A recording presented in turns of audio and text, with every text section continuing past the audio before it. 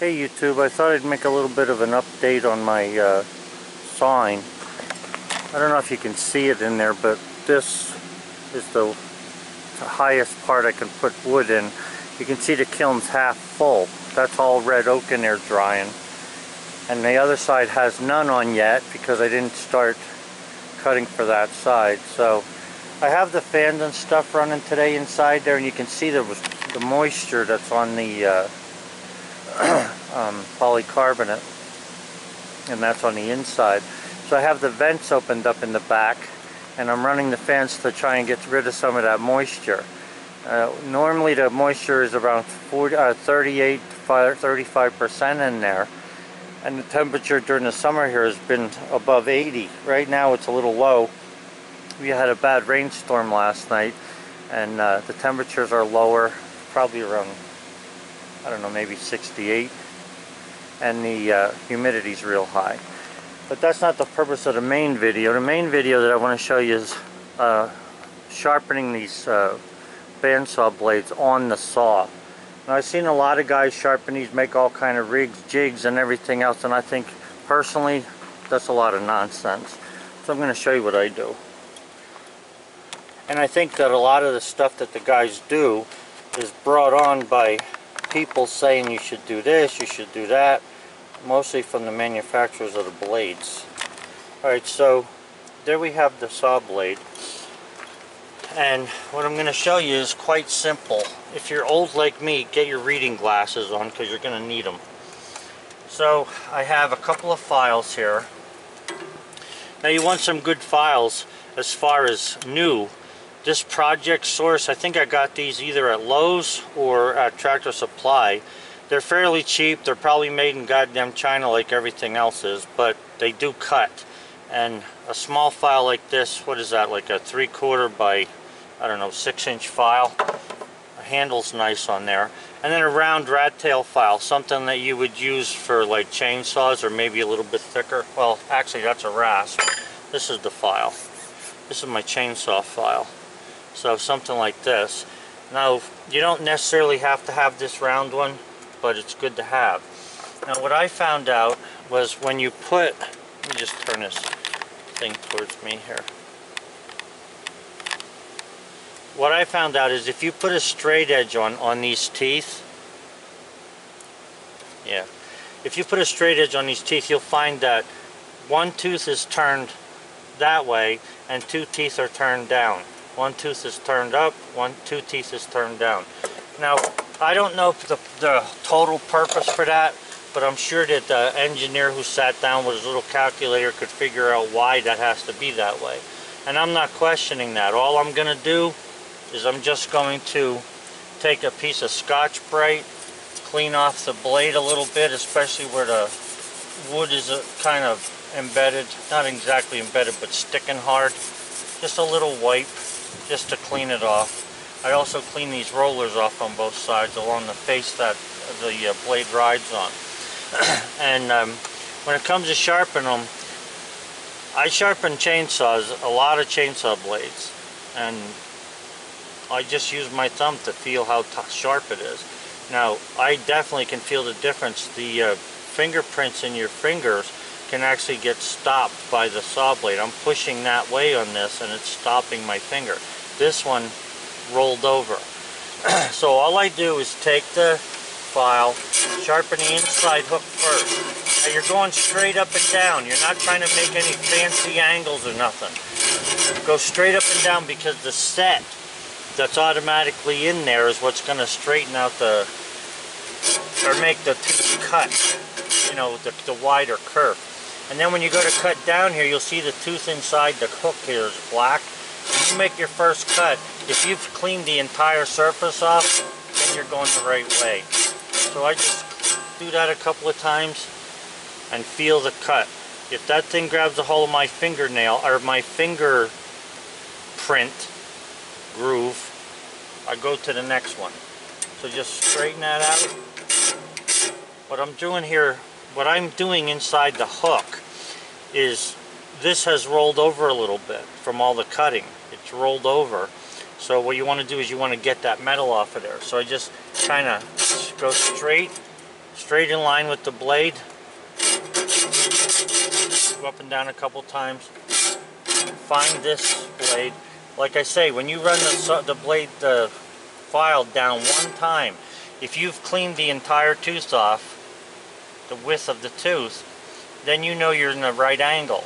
If the top of the thing has paint on it or coloring and the bottom has coloring, then you're not doing it right. So you want to, when you run over that one time like that, you want to make sure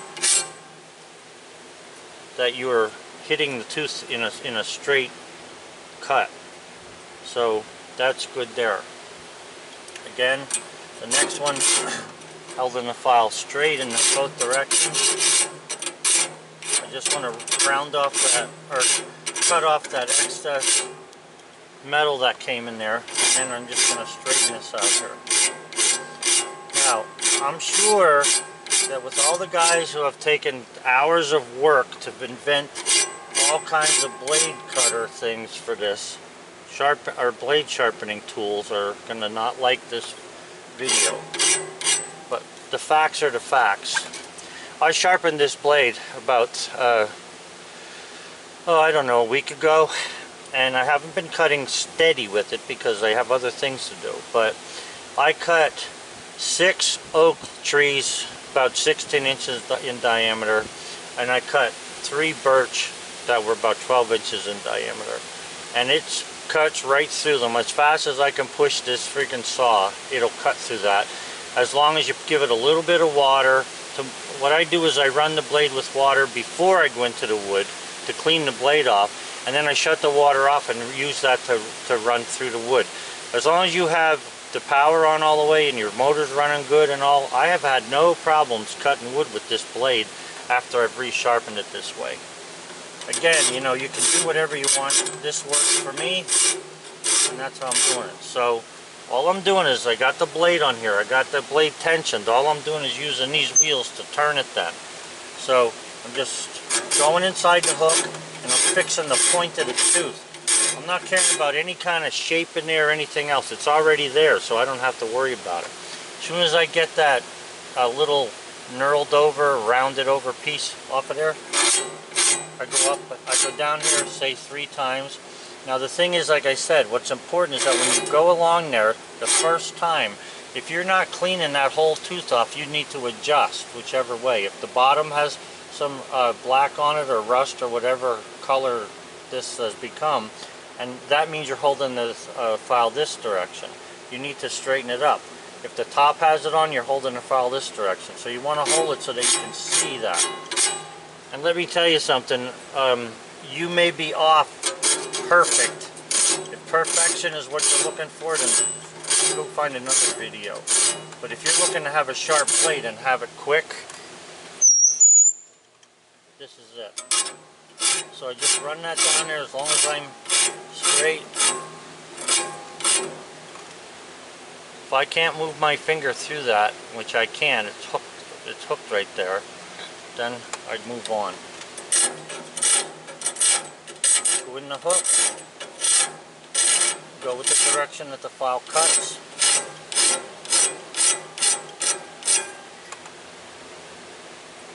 Yep.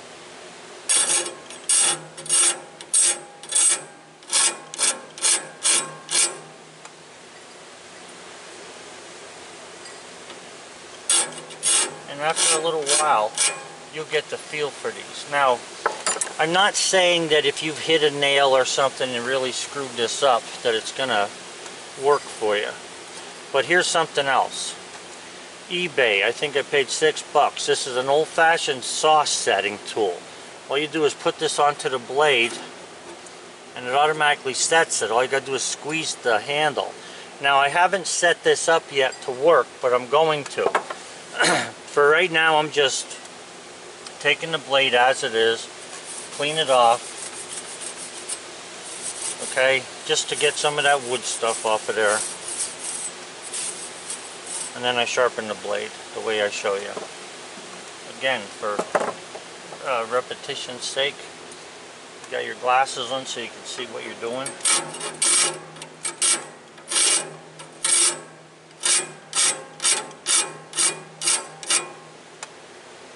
That's it. how's the cut on this? I'll tell you, I don't see no difference in the wood. When I cut the oak, the first part of that pile, I was changing blades every day. I had 6 blades there, or I have 10 blades. I was changing the blade every day, and you know what? It made no difference. And I got a little tired of it, and I thought, why should I waste all these blades just because somebody else wants to make $1 sharpening them? So I decided to try it myself, and it's that simple. You don't have to make no jig. You don't have to try to hold this freaking thing. All you got to do is just put your level on there, check out the pattern just for knowledge's sake. You can see 2 down, 1 up, 1 up, 2 down. I don't know why it's like that. I don't care why it's like that. Like I say, the engineer probably has this all figured out, and I trust him. That's good enough for me. So, next tooth, I'm just sliding down that. When I knock the edge off, that's about it. Now if I could do this like this, anybody can do this. This is not a big freaking deal. You don't have to pay $5, $3, $7. I don't care how much it is. I didn't pay nothing to get this blade sharpened the first time. And after I sharpened it, like I say, it cut about 12 logs without an issue. Now I did start to have a little problem with it, and I'll tell you what happened, why I'm sharpening this. It's not because the blade was actually dull. It's because what happened was I was cutting a narrow board very high, and I had it dogged only at the very bottom, and the board actually went on an angle and caused the blade to go down into it. Now that twists these blades a little bit, but you know what, these blades twist anyway. I mean, you can see that I'm twisting that by hand from there to there, and all the tension's on it. So the blade can give a little bit. Alright, so again, all I do, clean the blade off a little. Just watch your hands, because they are sharp, especially after you're done with them. Just clean that off a little bit. Take a good file. You want a good file. If the file's not cutting, then get yourself a better file. These things are cheap. I think I paid 10 bucks for like 6 or 8 files from the freaking Chinese. Again.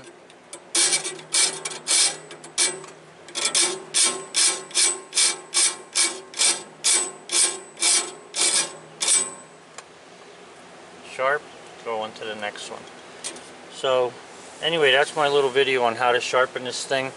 Also, because of the water that goes on there, you want to try and clean up. You want to try and clean up the saw every now and then, because the sawdust builds up. You can see like there's some sawdust in there, different places. In here, the water and stuff has caked it up there.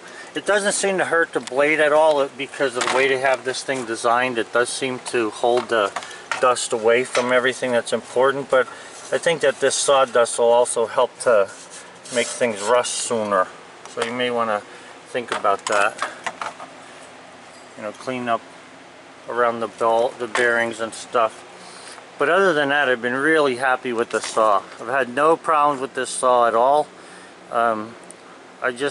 I can't talk enough about it. The woodmizer, I think, is the best thing going, in my opinion. So if you're like me and you don't like giving away your money, try sharpening the blade, just one. You know, it ain't gonna hurt you. Sharpen one blade like that, and you let me know in the comments if you didn't do a good job with that thing, because it seems easy enough. So anyway, guys, have a good one. I want to get this blade finished. It does take a little while. I'll talk to you later. Okay, bye.